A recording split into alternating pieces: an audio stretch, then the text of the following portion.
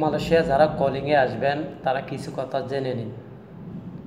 কারণ 2020-এর যে কলিং ছাড়ার কথা ছিল, কোনো কারণবশতে এই কলিং এখনও সিদ্ধান্ত হচ্ছে না।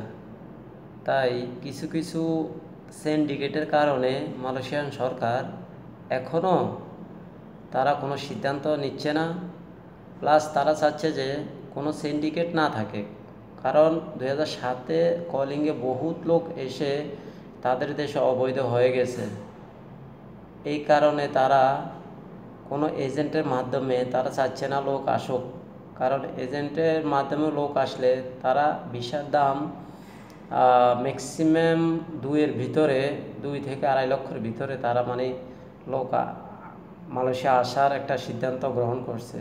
তাই এজেন্টের মাধ্যমে দিলে কিন্তু এই 3 লক্ষ 4 লক্ষ টাকা দিয়ে তারা লোক আসে। তাই এইখানে আসার পরে বেতন পায় কম। বেতন কম পাওয়াতে তারা কি করে, লারি হয়ে যায়। লারি অন্য জায়গায় চলে যায়। তাই তারা এবারকার সিদ্ধান্ত নিচ্ছে তারা কখনো কলিং এভাবে দিবে না। তারা কলিং দিবে তাদের যাতে লোক আসে তাদের মাধ্যমে বা সরকারি মাধ্যমে, যাতে লোক আসে এইভাবে। আর আরেকটি কথা বলতে চাই, যারা আসবেন তারা কিন্তু জেনে শুনে মালয়েশিয়া আসবেন। কারণ মালয়েশিয়া এমন একটি জায়গা যে আপনি মালয়েশিয়া যে ফ্যাক্টরি নামে আসবেন, ওই ফ্যাক্টরিতে শুধু আপনি কাজ করতে হবে। যদি ওই ফ্যাক্টরিতে কাজ না করেন তাহলে আপনাকে দেশে ফেরত যেতে হবে। ফেরত যেতে হবে। কারণ অবৈধ হতে পারলে কিন্তু এই দেশে অবৈধ হওয়াটা খুব কঠিন ব্যাপার। অবৈধ থাকা যাচ্ছে না, পরবর্তীতে দেশে যাওয়া যাচ্ছে না, বিভিন্ন ধরনের ঝামেলা আছে। তাই আপনাকে আসার আগে চিন্তা ভাবনা করে আসতে হবে। তবে হ্যাঁ, এজেন্টটা বলবে যে বিভিন্ন ফ্যাক্টরিতে বেতন ভালো, আসলে মালয়েশিয়া বেতন স্যালারি হচ্ছে 1100 টাকা। এই 1100 টাকা যদি 22,000, 8 ঘন্টা আপনাকে ডিউটি করাবে 1100 টাকা। তো টোটালি 12 ঘন্টা ডিউটি করায় অনেকে।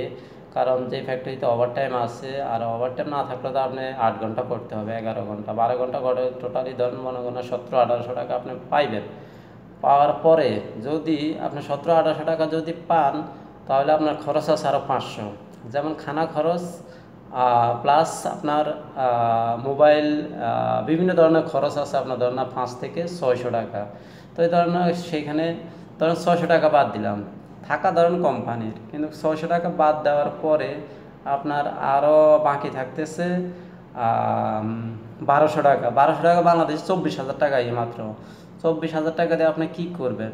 কয় বছরে আপনার এই টাকা উঠাইবেন? তাই আপনারা বুঝে শুনে আসবেন। আর যেই ফ্যাক্টরি, তো বিভিন্ন ফ্যাক্টরি আছে, প্লাস্টিক ফ্যাক্টরি আছে, গ্লোব ফ্যাক্টরি আছে, প্যানাসোনিক ফ্যাক্টরি আছে, ইলেকট্রিক ফ্যাক্টরি আছে, চকলেট ফ্যাক্টরি আছে, বিভিন্ন অনেক ফ্যাক্টরি, কায়ো ফ্যাক্টরি আছে, ফার্নিচার ফ্যাক্টরি আছে, অনেক ফ্যাক্টরি আছে।